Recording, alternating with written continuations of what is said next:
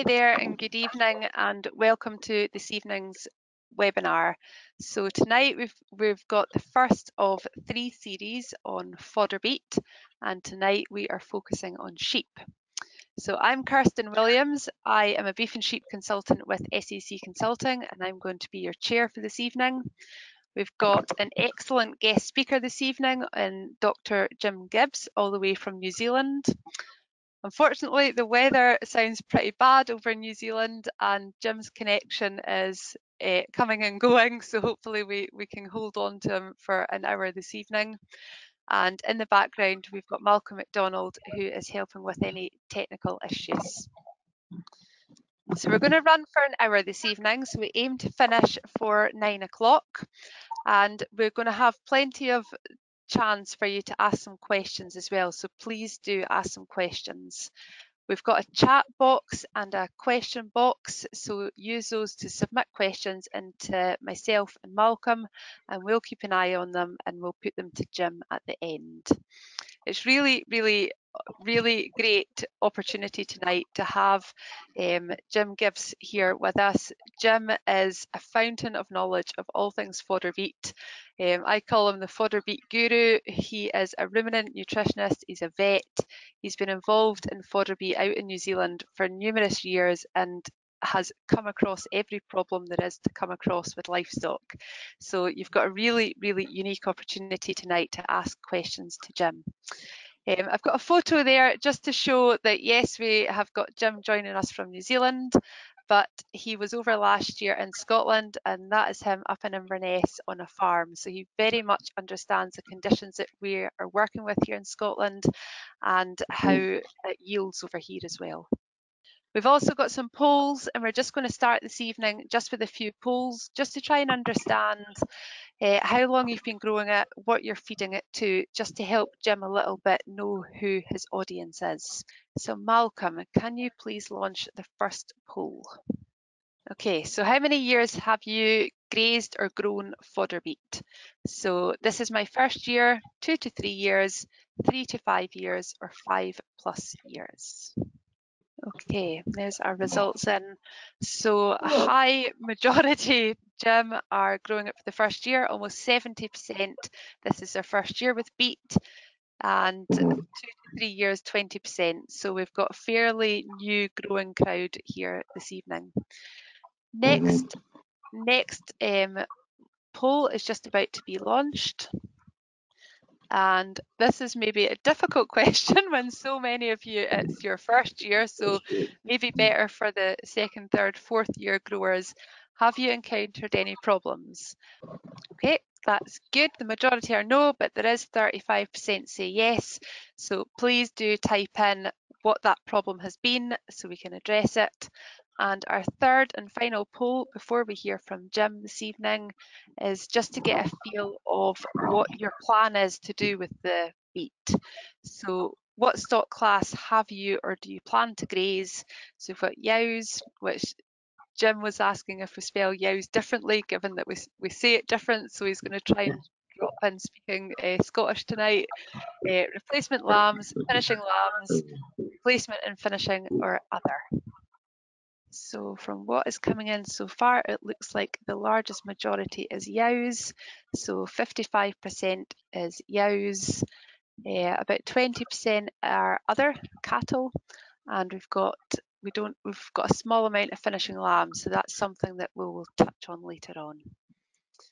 So just as Malcolm transfers the control of the screen over to Jim, just to set the scene a little bit, fodder beet is a crop that is growing in popularity greatly across Scotland, and I think from seeing how many new growers there are there on the poll, it really shows that there's a real thirst for knowledge in fodder beet. It is extremely high yielding, it's got excellent nutrition, and it's got a lot more opportunities for controlling agronomy, especially weeds, compared to your traditional neep or your brassicas. So there's a huge amount of it in the ground. And I hope tonight you'll get a better understanding of how to deal with the crop. So I'm going to hand over to you, Jim. Thank you, Kirsten. And welcome to all the listeners on this webinar, the first of a series of them. I'm really pleased to be here. I'm going to turn off my screens and my voice will continue, and I'll switch over to the other screen now. So hopefully this will work. Tonight, in the first of these webinars, we're talking about Fodder Beet in sheep specifically. So I know there are a few people there who have got cattle on it. We'll be doing future ones specifically on cattle, and it might be slightly more relevant, but some of the principles of this are the same. However, we will be focusing on sheep and some of the troubleshooting, because there are some very different grazing approaches to use the fodder beet in sheep. So this will be quite specific tonight to all the classes that Kirsten had first put.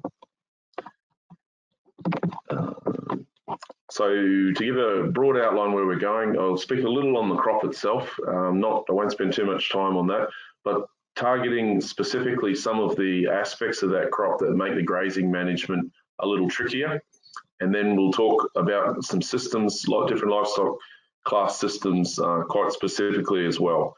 So for them, we'll certainly do the ewe wintering, which seems to be where most of you are at the moment anyway, and then look at the younger stock systems, both wintering in the hogs and maybe your givers, and also spend some time on the lamb finishing systems and some of the peculiar challenges around that.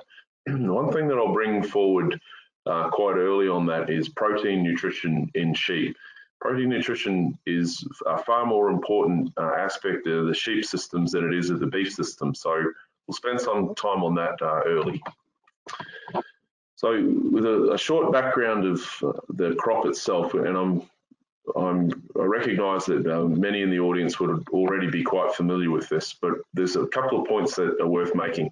Kirsten mentioned that the popularity in New Zealand has increased greatly over the last 10 years. And what you have on the screen in front of you at the moment is by far and away the most important aspect of what's driven that on farm. And it's really two things. The first one is it's a very high yielding crop. The highest consistent yields in New Zealand at the moment are over 35 tonnes of dry matter, and the highest observed and independently certified yields this year were well into the 40s. So it's a very, very high yielding crop. We certainly don't have any other crop that yields anything like that. And on top of that, it's a very consistent and high ME. It's effectively an ME of 12 from autumn right through to the next spring, and it doesn't really move at all. Now, because it's such a high yielding crop, precision grown, and with the third inputs that it has independently, it still ends up being an extremely cheap crop. So even in Scotland, and so the real prices that are put up on the screen from recent times, the lower end of the cost per kilogram dry matter is 5p. So it's similar to New Zealand. I mean, that's a significant saving on just dry matter, but also particularly if you're costing it out in terms of the cost per ME unit. And we really don't have an alternative better than that in New Zealand, and I'd suggest probably in Scotland it's the same. So some basics around it, it'll, at your latitude and weather, it will always be a spring sown crop. And from little things sown in spring, big things grow.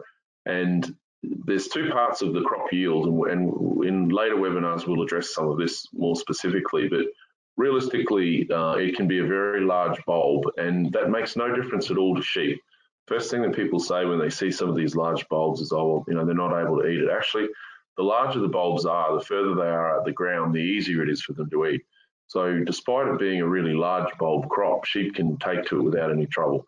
The other component is that your yields are really driven on plant number. So the crop that you see in front of us was a very large crop, and a component of that is both big bulbs and a really high plant number per hectare. And in later webinars, we'll come back to that again. The important part for us about beet is specifically that you're effectively dealing with two feeds in the one crop. And now this becomes very important for sheep, and we'll touch on it a few times in the different classes. The first component is that in an agronomically well-managed crop, there'll be approximately 25% of the total dry matter of the crop that will be up in the leaf material. And that is very important. And by and large, although there's some cultivar differences, by and large, that's going to be the result of the agronomy that's applied to that crop. I'll mention this in passing here because it's a very important component for protein, the leaf, as you can see. It really contains all of the protein and all of the macro minerals that we're most interested in. whereas the bulb is effectively one large sugar bomb, one very high energy source, has a relatively low crude protein and spectacularly low in minerals. So as a consequence, it's really important to combine both of them in that grazing diet. And we'll return to that a few times. But with regard to the agronomy that can produce that leaf, we'll just make note here, traditional sugar beet agronomy had very little interest in leaf, particularly later in the season. And there were very strict limits on the nitrogen inputs as a consequence of other material being accumulated in the bulb that interfered with the price you got for sugar out of the bulb. So traditional UK sugar beet agronomy is very different from the agronomy that we require fit for purpose grazing crops. We use a lot more nitrogen and we use it a lot later in the season. And you can see in front of you, even in challenging cold areas, you can hold really good leaf into, and in this case, late July, early August, which for us is the middle to the end of winter. I'll note one more thing here in passing, because we'll come back to it again, but on the left-hand side, you can see this is a table of approximate analyses over many years for us, probably the largest collection of these individual values, I would imagine, that's in existence. And what you can see is that the dry matter varies enormously. The very hard end ranges of this are even further in the bulb. I mean, I've held some of these cultivars in my hands that were 6% dry matter, and I've held some of them that were well into the 20s. So there is a wide range in dry matters, and that sometimes is within cultivars between years. My point in showing you this is that be very cautious when using book values, because they move a lot. The dry matter in both the leaf and the bulb can move a lot. And the second circle to the right-hand side is the protein. So you can see there that there's a very significant difference in the range in both the leaf and the bulb, but also, as a general rule of thumb, there's a far, far lower crude protein content of the bulb than the leaf. Or another way of putting this there is without the leaf, you will ordinarily always be under the crude protein requirements. So keeping that leaf is agronomy priority number one. But what are the advantages specifically for sheep systems? Well, most of them we've put into play already. It's a very high energy source and it can be really cheap. Because it's got such a very high yield, it means that you can have a large stocking rate. So as you move past 20 tonnes of dry matter, and I mean that's very achievable for the Scottish audience, you're talking about holding 100 multiples for 100 days per hectare. So that's a significant way to move animals off the farm. So to take them off other pastures to save other land, and as a knockabout rule of thumb, because it's cheap and you can get high inputs on it, your total winter costs fall. And I mean, that's exactly what we find in New Zealand. So the other important point to recognise is that unlike cattle, some of the sheep systems are zero supplement input. And even if they're not zero, they're very, very low supplement input. We'll talk more specifically with each livestock class about that. And then the final point to make is that with the exception of lamb finishing, which we'll address deliberately, the other sheep livestock classes that are likely to be on it are all a very adequate protein to energy balance in an agronomically well husbanded crop. Now, if you've lost all the leaf, that's a different story, but and that is a result of agronomy, not weather, and we might come back to that later. But in a well-managed crop, the protein to energy balance is excellent, even for the young growing stock. You hear to the contrary on occasion, and I want to be very clear on that, and we'll return to that a couple of times. I'm going to add one more thing here that there sometimes is some misunderstanding about, and that's how you calculate the total crude protein of the diet. But what we normally would do, and what we taught the industry and farmers themselves to do in the earliest days of the grazing systems in New Zealand with beet, was to add up the components. So if I know the crude protein content of the leaf and how much the leaf there is, and I know that of the bulb, and I know the supplement, then I can easily calculate a total diet crude protein. And in the earliest days when we were teaching this and putting this out for people to use, and it was picked up by various different groups in the industry, there was a far higher use of the lower dry matter cultivars that are a long way further out of the ground. Now, most of you who've fed this for even a period of time will recognise that sheep leave bulb in the ground. And They probably leave more in the ground than you first realise. So this is an example of a popular newer cultivar that's a relatively high dry matter type. And we finished a research trial this year looking specifically at this across the industry in the South Island. And it is very common to have more than 50% of the bulb in the ground. So sheep won't get that out of the ground. You can get that out yourself by mechanically at the end of the season, but in most cases, the first livestock class to use it through the winter, often wintering ewes, will go across that and they won't get that material out of the ground. And what that functionally means is that the total diet crude protein goes up.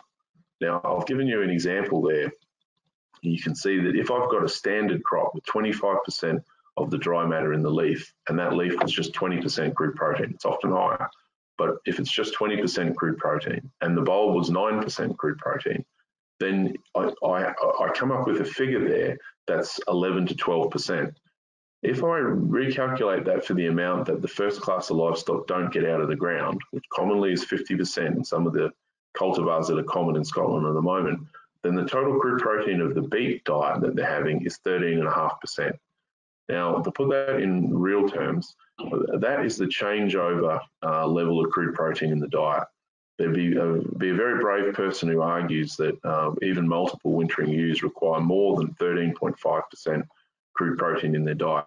And I mention this, and we can come back to questions as required, but I mention this because one of the things that's been promulgated wrongly in very recent times has been the idea that protein nutrition for wintering ewes, particularly for multiples, is insufficient on beet. Frankly, some of the people who put that information out understand this very poorly and have had no experience at all with fodder beet grazing systems. The final thing that I would note in this one is that you won't expect that your supplement, whatever you do in sheep systems, will change your total diet crude protein. The fact is that it'll be relatively low, 10% and often zero. But even at 10%, it's very difficult to drag the total crude protein up, regardless of how high your crude protein supplement is. And that includes, when we come around to lambs, nuts, and so, for example, supplements that are really high crude protein concentrates. I'm going to add one little thing here.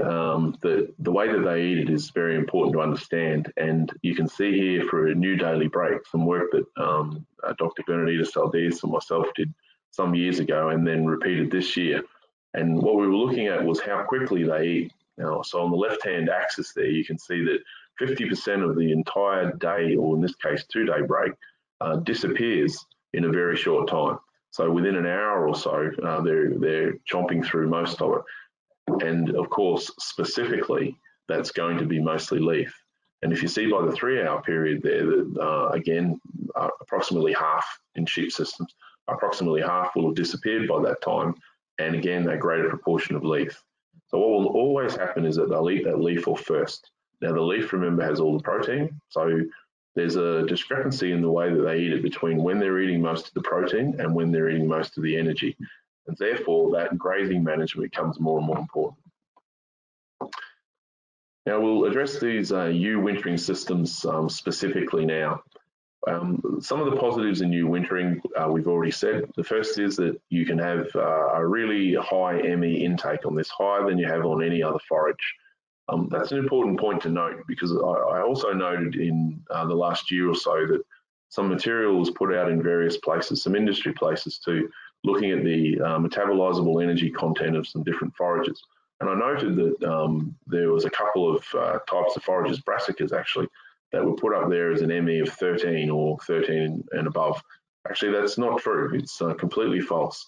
The highest ME forage that we have access to is beet bulb, between 12 and 12.5 ME. And the beet leaf is between 11.5 and 12 ME. So we normally put it as an ME of 12 and it stays. And it's the highest ME forage that we have access to. As a consequence of the really high yields, it means we get a very high stocking rate. But it's the middle point that I'll draw your attention to. For a very low dry matter feed, one of the peculiarities of beet is that once they're well adapted to it, they can achieve very high intakes. Now in cattle, that is approximately 2.2% of their live weight in dry matter every day. Actually in sheep, it's much higher. So it's very common in hogs, for example, to have intakes well over 3%, even with very low dry matter feed, and even in multiple gestating ewes, so this is the mid-trimester forward, they can still achieve intakes over 3%. That's quite unusual for feeds with a low dry matter, but it's something that's been observed frequently on beet systems. It means that their energy input on this is really strong. As we said before, there is a good protein supply, perfectly adequate for these classes, and there's not a lot of supplement that's required. Another point that we'll come to that's different for many of you who've worked with beet in cattle systems is that there really is no transition at all onto the crop.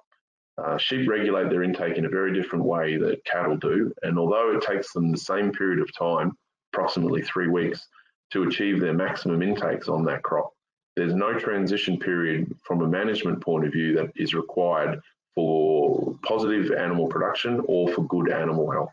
None at all. And we'll come around to that in a moment.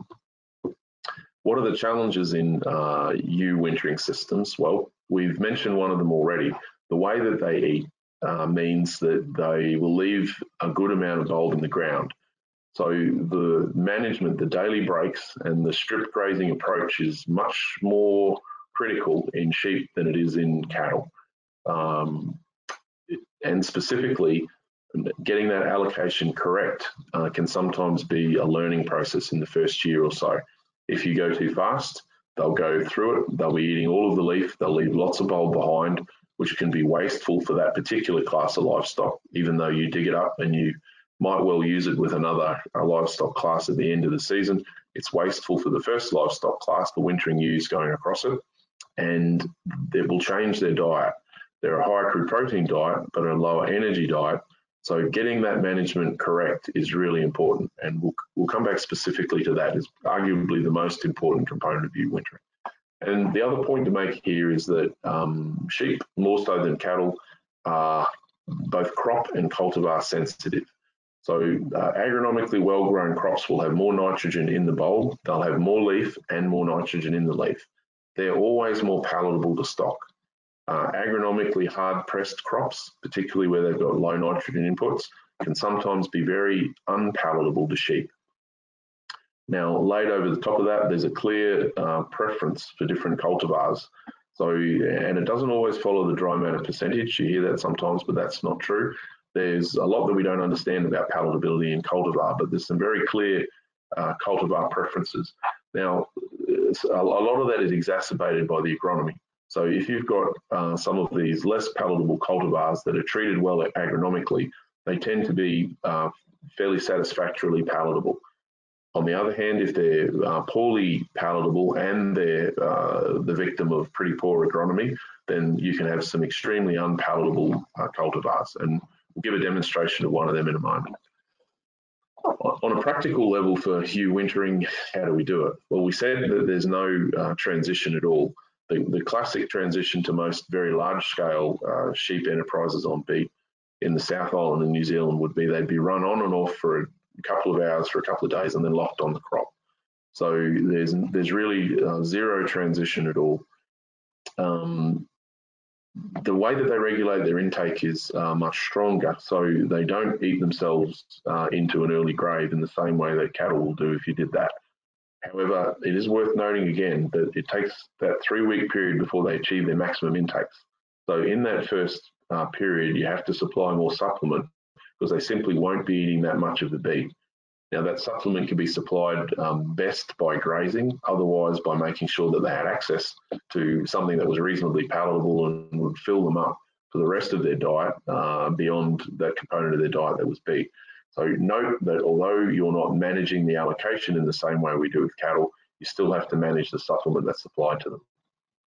Now, the other preparation before they're going on that's really important is that sheep are spectacularly sensitive to clostridial deaths on beet. Now, the particular clostridial deaths that they suffer are Clostridium perfringens type D, which many of your audience will know as pulpy kidney in lambs. Now, a component of that, or the most important component of that, is sheep are sensitive to sugar arriving in the small intestine, and you get an overgrowth of clostridial bugs there that produce a toxin that produce this disease syndrome. And in beet, we have a lot of water and we have a lot of sugar, and at high intakes, they do wash a reasonable amount of that sugar into the small intestine beyond the rumen. As a consequence, the challenge from clostridial diseases is stronger. Now, the standard, very basic clostridial vaccines work perfectly well. There's no requirement for more sophisticated or expensive clostridial vaccines. The original 5-in-1 works really well, but it is very important that even the adult stock have a pre-crop booster. And certainly when we come around to the lambs and the young stock, you more or less find all the ones that you don't get in the vaccination. So you have to be very careful for vaccines in them. We would normally drench them before they went on. There's no larval burden on the crop. Of course, if they're co-grazing a pasture, which is a cheap and effective way to do it, then there may be a requirement for further drenching. But in general terms, if they're on the crop with conserved feeds, and there's zero larval burden in that time, so a drench before they go on winter is sufficient. And then there's regional trace element deficiencies that have to be addressed.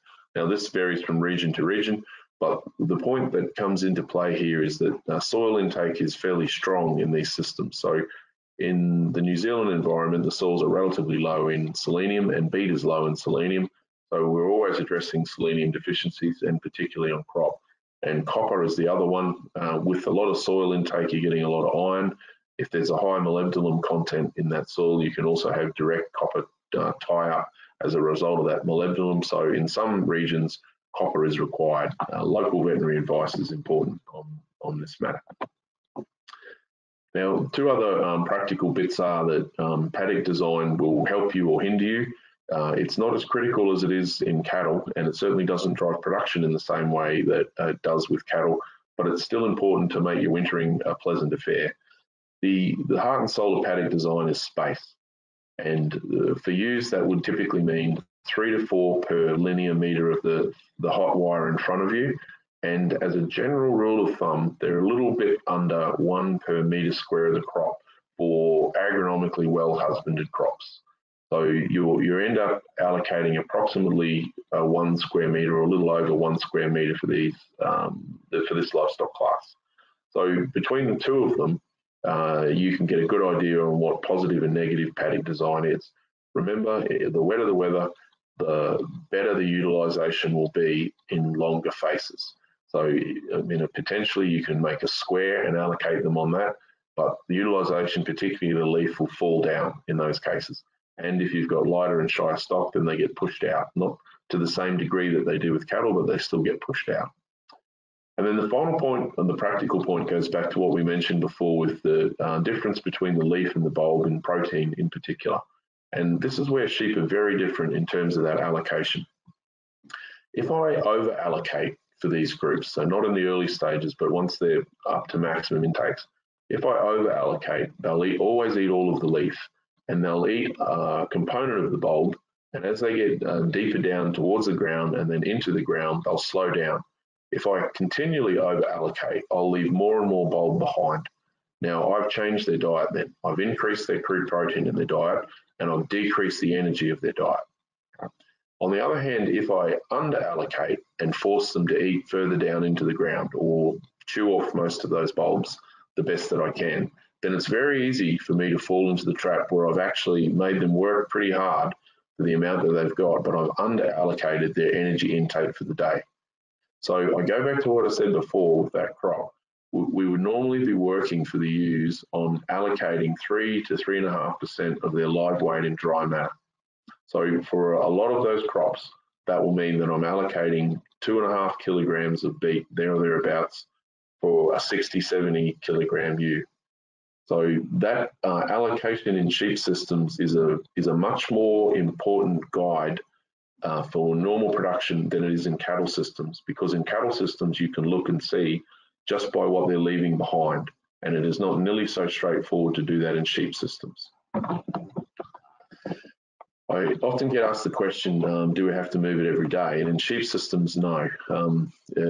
Daily breaks are relatively rare. Of course, in very wet or heavy soils, they can improve utilisation. But as a general rule, even in the fairly wet places, it's 2 or 3 day breaks. Now, note we said before, when they go on, they'll eat most of the leaf immediately, and they'll eat it all within that first period. So as a consequence, they're then going to be on a lower crude protein diet. If you go to 3-day breaks, the protein cycle for the ruminant doesn't run much beyond 3 days. So if you go to 3-day breaks, then what you find is that you're left with a diet that they're eating that has insufficient crude protein, both for the normal rumen function and for the animal. So as a consequence, what will happen is their intakes will slow down in the later part of that break. Now, if they're multiples, and heavy ewes in particular in multiples, then you can run into a problem with that, where you get ketosis or sleepy sickness prior to getting closer to lambing, even though they're surrounded by energy, even though there's bulbs everywhere on the ground. If they don't have that match of protein and energy when they're eating it, they just won't eat it. So their intakes will fall down, and then you run into that paradoxical sleepy sickness. That was not an uncommon problem with ewe systems in the early part of our grazing experience in New Zealand. So as a general rule, when you move to 3-day breaks, you're hovering on the edge of that. 2-day breaks, you're normally comfortably within it, and they're a pretty good match for the amount of labour you're putting in and the result you're getting out. And then the final point on this one would be the supplement. As we said earlier, in an agronomically well-grown crop, your supplement can be zero. It'll provide the fibre content, it'll provide the protein content, and for that matter, even the calcium and phosphorus content in the overwhelming bulk of cases. And therefore, there's no a priori reason that you need to put another supplement in. However, in most cases, there will be some supplement put in, and as a general rule of thumb, that will be approximately 100 grams of dry matter a day. But in 2 or 3-day breaks, of course, the way that would normally work is that they're also given the supplement on a multi-day basis. So, for example, it might be that they have access to strip grazing every second day, and that might be on the off day for them having the line moved on the beet crop. I mean, that wouldn't be an uncommon example in New Zealand. And if higher production is required, and in most cases in sheep, you don't have to work too hard to get that, but if the absolute maximum production is required, they will eat more if they're given a very small amount of supplement. There's always a sweet spot for that supplement. As that supplement level goes up, they'll eat less beet, their production will go down, you often have more trouble. But at the other end, if the supplement is zero, they do actually eat a little less than they will if there's a small amount of supplement that's put in there. Note also that if it's not an agronomically well husbanded crop, if your leaf has fallen off in autumn, or if you're in a winter period and it isn't strong leaf that's holding on, both of which are influenced by agronomy, then what you can find is that bulb with no leaf won't have protein, and then there's an absolute demand for supplement. In those cases with low leaf, there is an absolute demand for a protein component in that supplement, and you need to be quite careful with that. And then the final point that I'd make is that if supplements being put out there, be cautious the way you're doing it to make sure that they can all get to it, particularly if you're using low levels of supplement. So we often use the example of medium round bales, 200 kilograms of dry matter in a medium round bale, there or thereabouts. Potentially that's going to be 100 grams for 2,000 sheep. Well, we all appreciate that that's probably not going to happen. So the way that you put that supplement out becomes important. It's one of the reasons why strip grazing is very effective, because it does allow an even access. However, there's various different ways that it can be done. It is important to make sure that your access matches your allocation. So we want to speak about the growing out stock here, which is many of the same principles, but we'll address lambs slightly differently. So the first thing to note is both hog and gimmer wintering systems can work very well. I say that because I hear in different places people say, no, it doesn't work. Actually, it works very well, and it's done very effectively in New Zealand in many enterprises. What is required in these circumstances, and there's no getting around this, is good leaf. It is not a system that can work for you if agronomically you haven't produced good leaf. Another researcher, Nadisha Jayasinghe, and myself several years ago looked specifically at hog intakes and growth rates, and we were using unrestricted beet intakes with a very low grass silage input. This was a 5% of their total ration input. And what we demonstrated really closely with this was that their intakes were very high, even a very low dry matter cultivar as well. But their intakes on a daily basis were very high, and they were doing somewhere between 175 and 200 grams a day live weight gain. So there's no question that they can be done and done very well. However, many of the systems where it's failed have just had low leaf. Now, because their protein requirement, because they're still growing out, is slightly higher, the total crude protein of their diet is much more important, and leaf will supply that. I'll just make one note here. Often there's a misconception that if your leaf is gone, you can supply that protein component by supplement. That's not true. It's extremely difficult to do outside of using specific protein concentrates. And the reason is because if you go back to the feed table that we put up earlier in the webinar, you can see that even in older leaf, the fiber content, the neutral detergent fiber content is relatively low. And it's certainly low in well-managed leaf compared to most of the other supplements. And so what this means is if you don't have the leaf and you supply something else, even good quality grass in winter, then ordinarily what you're doing is you're raising the total fiber of the diet. And in beet systems, what we've noticed plenty of times over the year, both in industry and in research, is it takes a very small increase in that daily fiber intake to dramatically decrease the beet intake. So you see this in sheep very clearly. So if I don't have any leaf and I put in a good quality grass silage, they won't eat as much beet as they would have if I was supplying that protein through the leaf. So the supplement becomes really important in those younger growing out systems, no getting around that, but leaf is more important. And then down the bottom, I've got a single other point. They are, with the exception of the lambs that we'll get to, the single most fussy group when it comes to cultivar and crop. So there are some cultivars that are really unpalatable and they won't go well on them, particularly if they're not agronomically well managed. And on top of that, the agronomy to have lots of leaf, high quality leaf, high nitrogen leaf and high nitrogen bulbs becomes really important in maintaining and achieving these high intakes. This is an example of where the wheels have fallen off completely. So, I mean, in this case, with all the goodwill in the world, a new entrant farmer was putting stock across this, was agronomically poor crop, treated rough and unpalatable cultivar, and he just couldn't make them eat it. So what happened is that you can see they'd scallop off all of the leaf and scarcely any of the bulb. Even the ones in front of you can see they're hardly even nibbled at. So without putting any pressure on them, this particular farmer was just moving them forward and forward and forward. And you can see by the time I was called into this, this is what we would call a categoric disaster and quite a difficult one to turn around too. We're going to spend our last little section here talking with lambs on beet and specifically some of the difficulties with them. And the first difficulty I'll put up front, you really can't do it. Lamb finishing on beet is not ordinarily a viable proposition, and it's difficult and relatively expensive to get more than about 100 grams a day live weight gain. And the reason for it is really simple.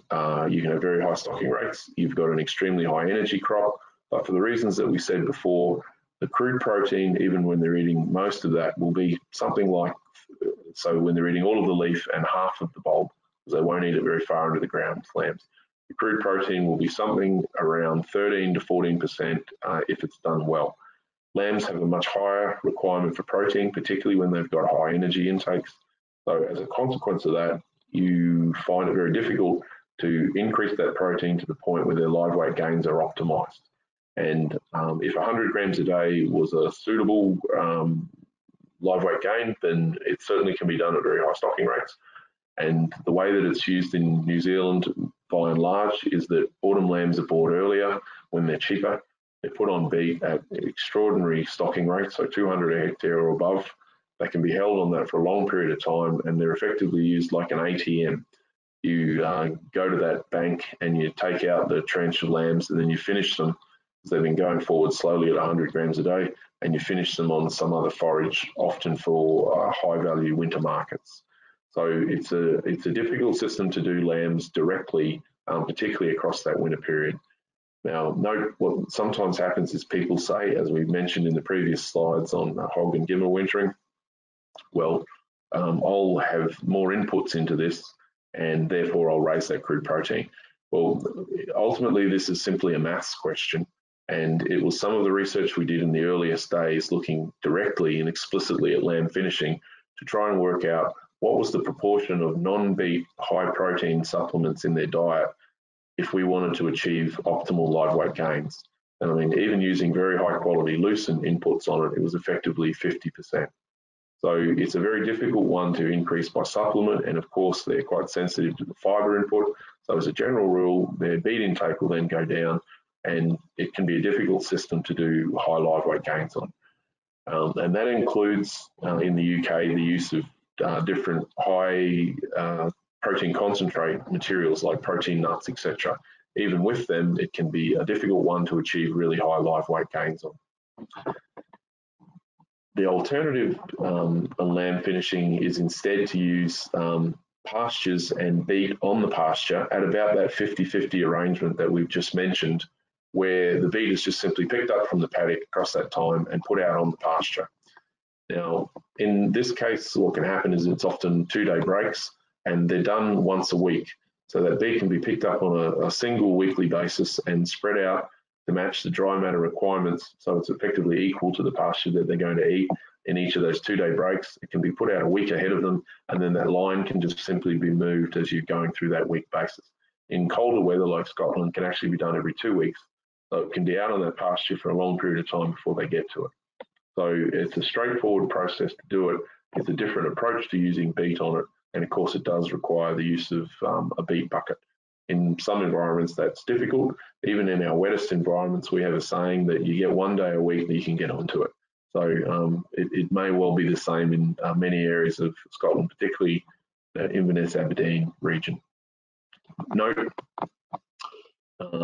one thing with the lambs that we'll come to in a moment is the clostridial vaccine. So be reminded that lambs are the most sensitive to those clostridial diseases, and it's an absolute requirement to have a full vaccine before they go onto the crop. Losses on that can be very, very strong if they're not fully vaccinated before they go onto the crop. And the losses, unlike clostridial disease in cattle, the losses in lamb systems start almost immediately on going on the crop. So we'll spend the last little bit on troubleshooting. And the first one is they just don't like the crop and I can't get them onto it. 9 times out of 10, that will be the agronomy in the cultivar. 9 times out of 10. As a general rule of thumb, you don't have systems and you don't have flocks that don't like beet. I hear that occasionally and it's just simply not true.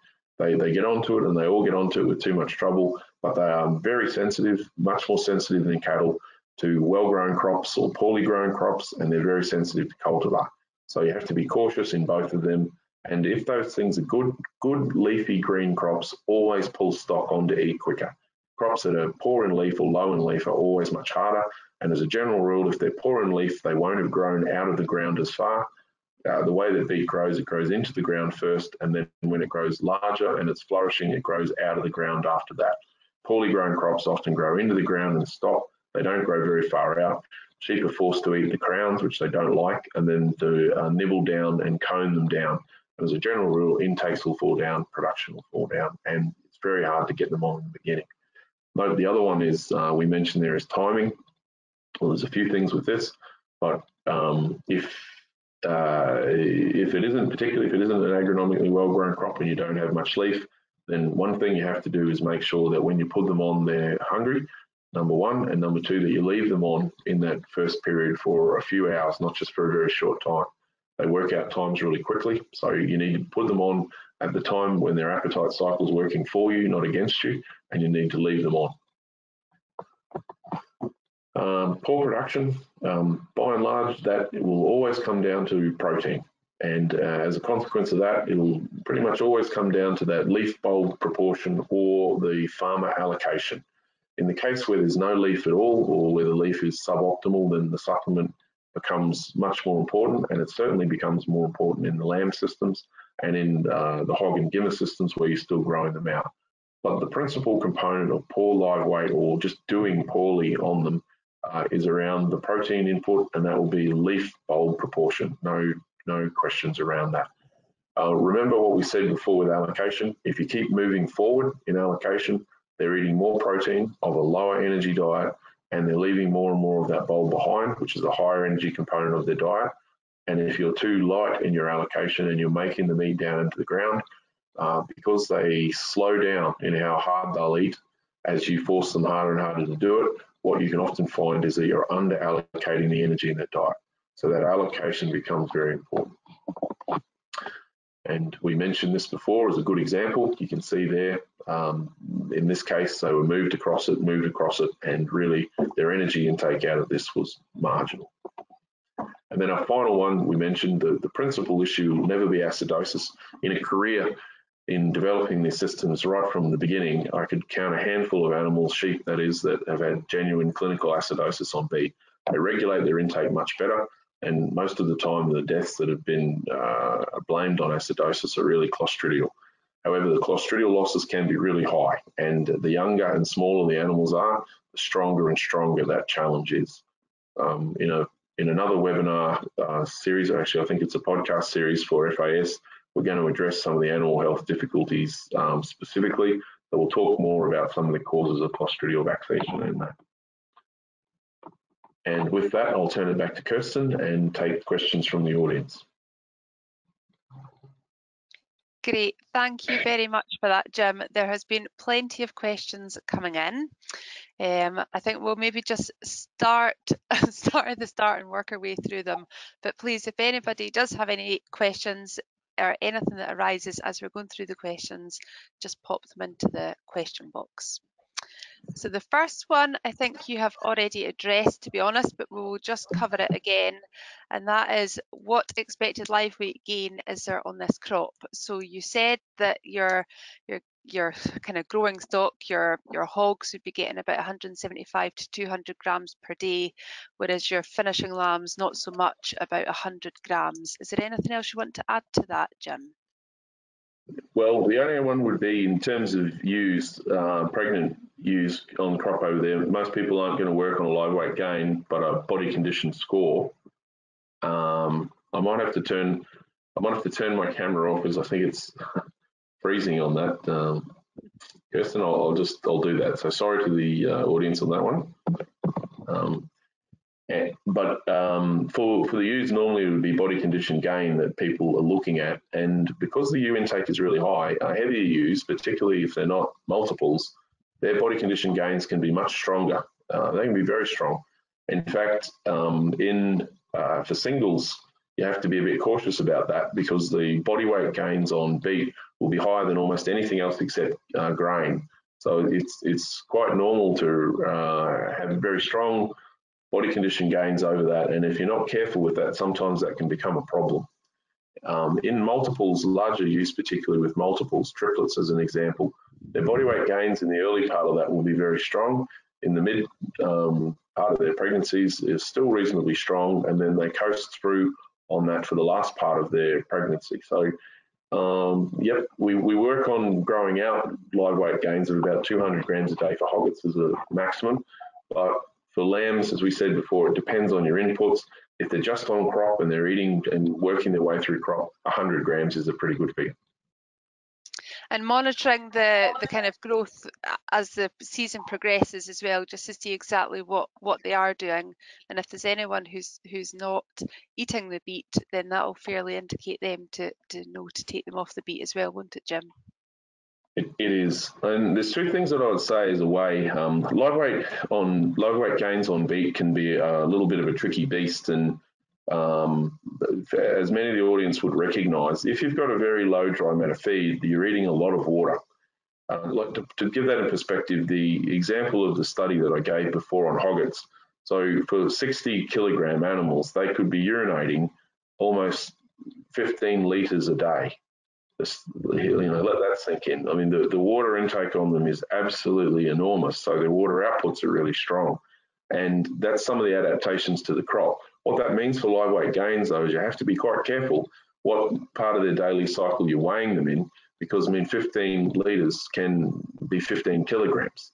So it's really easy to have shifts in live weight gain that just aren't real, depending on where you've taken them in the day. So what we try and get people to do is to work very carefully on what allocation is. It's very easy to measure your face length, very easy to measure how many square meters you've actually allocated to the flock and what number there are. And it's possible, and most people should do it now, to get very accurate yields on what the crop has. That way you can work out what their intakes really are. And of course, people by eye can see that they're doing well or they're doing badly, but sometimes those live weight gains can be a tricky beast to work on, particularly if you're doing them short interval. So there is some caution required with that. Okay, there's somebody else asking what the expected utilisation is of the crop, and obviously that will depend on how far the bulb is out the ground, if it's a low dry matter or if it's a high dry matter crop. I think you spoke there about a kind of average of 50% out the ground, but then the yows do cone down as well, don't they, Jim? They do, and so that's a very difficult question to answer if we're talking about the first livestock class that goes across that crop. But note what I mentioned when we were talking about the ewes in particular. It's very common for them to have an area allocated to them and then to be moved off prior to lambing. And in most cases, in that, as it dries up a little bit in spring, people would put the grubber through that paddock and lift all that beet up onto the ground and then use it with another class of livestock on farm. So what we've demonstrated over many years is that utilisation is very, very high. Bulb utilisation is effectively 100%. Wherever we've measured this, we've not measured it under 97%. Now, in very heavy wet weather, leaf utilisation can be lower. At high stocking rates, they tramp a bit into the mud, and some of that stays there, not a lot. But bulb utilisation can be high. But I think the question that the farmer is asking in that case is there, for that first livestock class that goes across there, is there a ready figure for utilisation that we would use? In the upright varieties, the sort of mangle end upright varieties, then, and we've looked at this specifically in research, in fact, this year just passed on industry level to go and find what people had right across the South Island. And as a general rule of thumb, they'll have 25% or less of the bulb in the ground. And then, as you pointed out, if they're palatable cultivars, sheep will cone down into the ground. They only cone down to the inside edge of their eye. They won't put their eyes underground. So if you see these sheep that are eating it, what you'll find is they have a muddy nose and all around their mouth. You can spot them without any trouble, but they won't go in further than their eyes. If you have the upright varieties that are very palatable, that means actually there's not very much left at all. On the other hand, there's been a move towards higher yielding varieties without always a recognition that there's a relationship with a higher yield being higher and higher, deeper and deeper, I should say, into the ground. Now, in those cases, some of the cultivars that were being used in New Zealand this year had 80% of the weight of the bulb in the ground, 80%. So you can appreciate that while the first diet moving across had higher crude protein, they're not going to get a lot of that 80% out of the ground on their first pass. The farmer's going to have to use that in a subsequent livestock allocation. So to answer in short, it's a difficult figure to put on. Utilisation can be very, very high, but you have to pick that cultivar carefully. Okay, this next one is quite a long question, so bear with me and I'll read it out. What is the best way to get the bulb out of the ground? I am struggling to understand how the sheep get higher levels of crude protein when they don't eat the full bulb. So as an example, if we said, and I'll go back to the example just to keep the maths really easy, if we said that the protein content of the leaf was 20% and the protein content of the bulb was 10%, and I pull the bulb out of the ground and throw the whole plant to the animal, then you can see that what we're going to have then is 3/4 of that plant is at 10% and only 1/4 of the plant is at 20%. Now, if I cut that bulb directly in half and I throw half of it away, which is effectively what I'm doing for the first livestock class that goes across there, if they can't get that bulb out of the ground and they don't eat down into the ground, then now what I've got is I've got 50% of the plant that's 20% and 50% that's 10%. So I've automatically moved my crude protein from 12.5% straight up to 15%. So that's the reason why the crude protein goes up if they're leaving some of the bulb in the ground, because the bulb has a much lower crude protein than the leaf. Now you have to be careful when you use that bulb for something else later on, but there's usually plenty of dry stock classes on farm that can make the most of the rest of that paddock.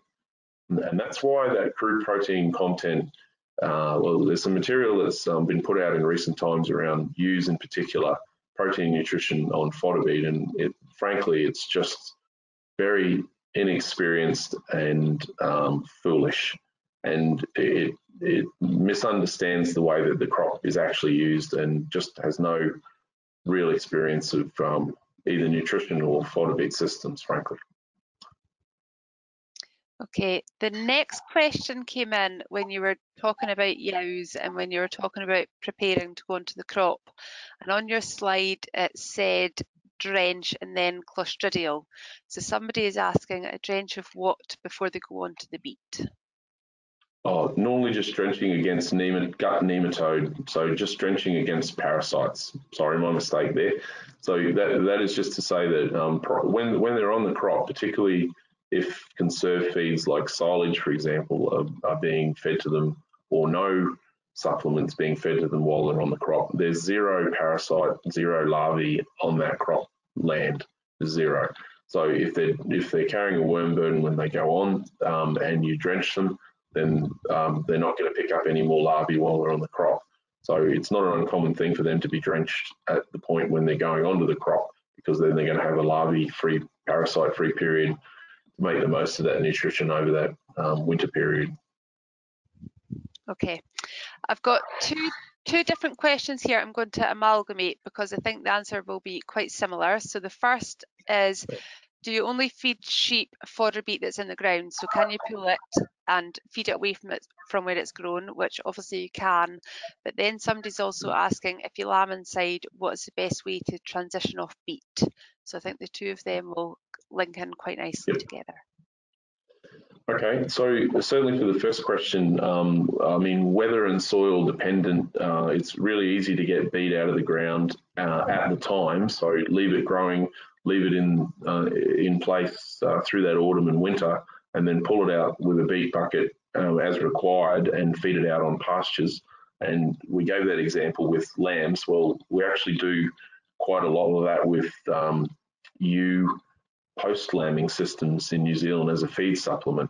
So in those cases, what would happen is for post-lambing, they would have a very large amount, usually of beet, put out once a week. So what it amounts to is a large pile of beet put out in the paddock once a week, and then they go and eat it, as they wish. They're set stocked on pasture, and they can go and eat it as they wish. So that system is really common, and that can work very well. The driver of the popularity of that system is just that beet is hands down by a comfortable margin the highest ME for the amount you pay. So it's the best value per unit ME of any supplement that we can use, and it matches well with protein in pastures to get adequate protein and really, really high energy. So you're functionally increasing your stocking rate. Same concept as the lamb system, but it's used in a number of systems like that. One of the problems with the beet bucket in very wet soils or very heavy country is that you can make a mess with the tractor. I mean, as a rule, you're going across it once, you're not doing it too bad. We do that in some really wet areas and we get away with it. The beet buckets don't pick up a lot of mud, so normally there's no issue on that, and it can be taken away in a normal silage wagon. The second part of that question around transition, I guess there's two components.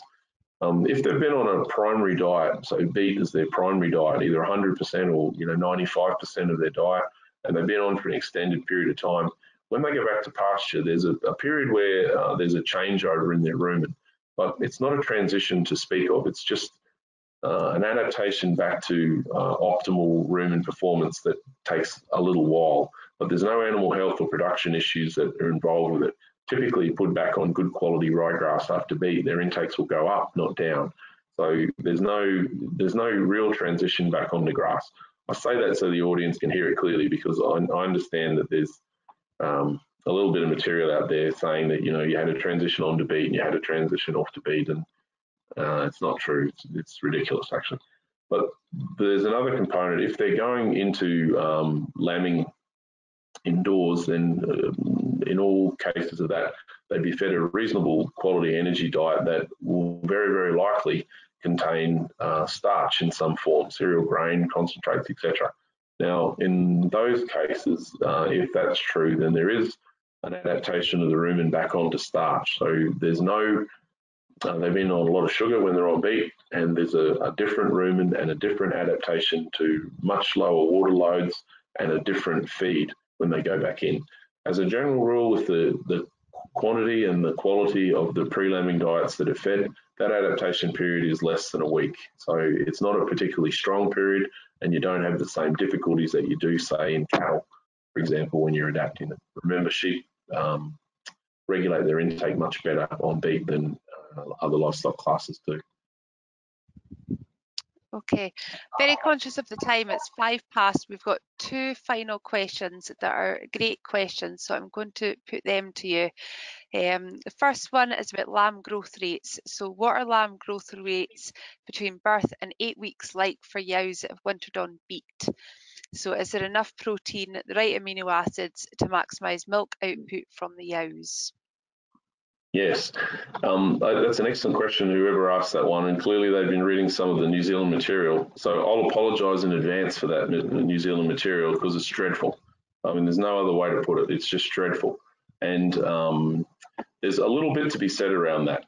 I mean, the first thing to say is that in a couple of the specific instances that were reported on, the management was very poor. I mean, no experienced operator would do what was done in those cases. And if the management is poor, and that will normally mean the allocation's poor, and particularly the protein energy balance will be poor, largely agronomically, they're going to have poor leaf, or they're going to allocate to the point where they're either getting too little leaf or they're getting too little bulb. And you can be wrong on both those sides, as we said before. Then in those cases, both the body condition gains and the protein intake, so the general protein intake of those ewes, can be affected. To put a point in the sand for it, the metabolizable protein, so that's not the crude protein intake, but the metabolizable protein requirement in the reference standards for the top end ewes, so this is for multiples that are very, very large ewes, is 140 to 150 grams of metabolizable protein a day. Now, that is relatively easily achieved on 3% intakes on agronomically well-grown beet crops, where the crude protein is 13% or above. Now, the mistake that was often made in some of that material that was put out was the way that they calculated the crude protein of the diet. So in some cases, what they were doing was picking up beet and giving it to them.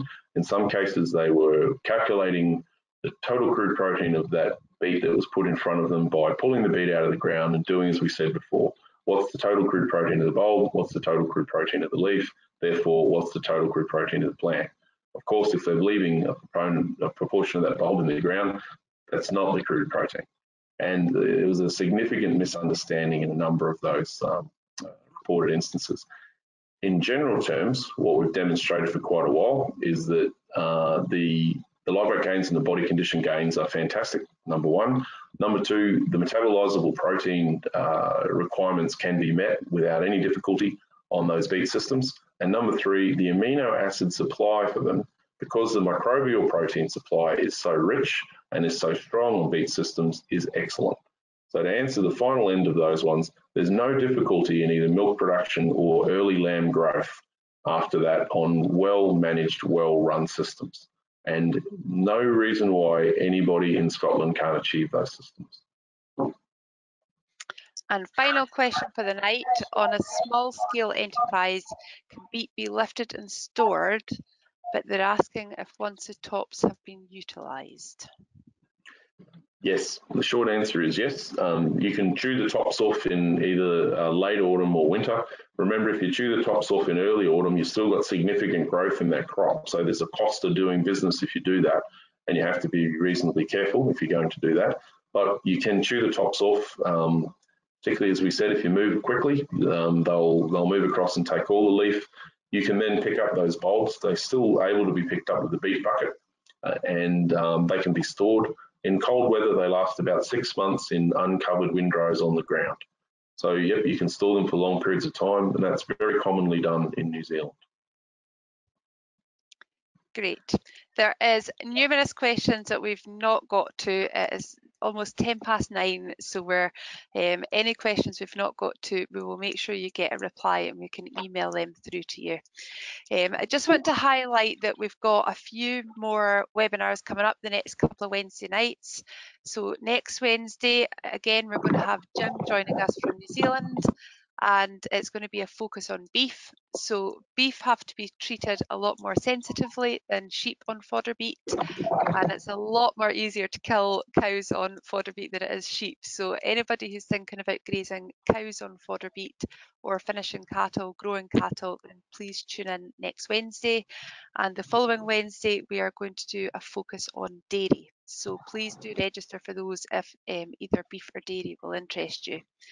We'll also have a evaluation form sent into your inbox tomorrow, and if you can please fill in that evaluation, it just lets us see that we're delivering what you would like, and you also get entered into a prize draw when you fill in that evaluation, so please do that. I have one final question I'm going to put to you, Jim. Apologies, somebody wants to know what time it is in New Zealand. At the moment, it's 10 past 10 a.m. in the morning, so it's no difficulty there. And I was going to tell you, Kirsten, I've got all day, so you can keep asking questions. But maybe one suggestion is you and I are doing some podcasts independent of the webinars. Maybe we could use those questions on a separate podcast. I can answer them, and then you can put them up as a appendix for the farming community to go back and listen to. I hate to leave questions in the breeze like that, so maybe that's one way we could do it. Yeah, no problem at all. But thank you very much, Jim, for joining us this evening, and of course to all participants for joining as well. We've had a great crowd tonight, and thank you, and hopefully we see you next Wednesday. Thank you. It's my pleasure for doing it, and thank you to the listeners. See you again.